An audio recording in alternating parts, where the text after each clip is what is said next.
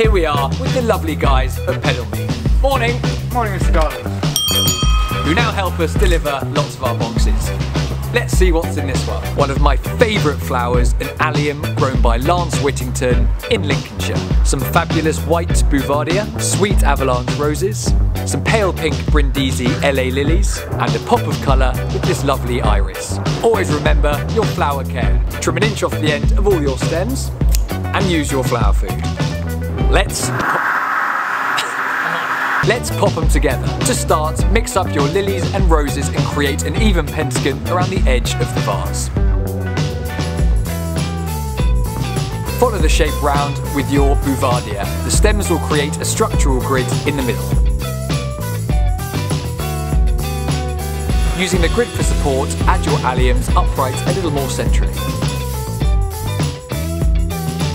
And then finish with your glorious irises dotted throughout the middle. Give it a few days and it'll look a bit like this.